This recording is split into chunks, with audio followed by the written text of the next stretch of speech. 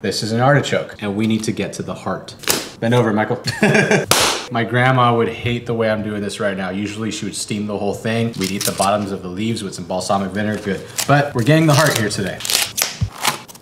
We've gotten to the heart. This is all that white area you see. Scrape off the tops until we've got the stem left. Usually people like to cut these off, but I like to keep them. Take a peeler, peel away. You can actually eat this. We don't want woody stuff. So I'm getting to the white. I'll just go in and just turn it like this to get the heart out.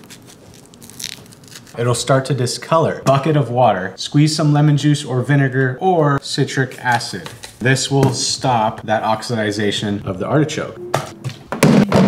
Peppercorn, chili flake, thyme, sake, lemon juice, touch of water, salt, artichokes in. If it comes in and out soft, we're good. That is how we cook an artichoke heart.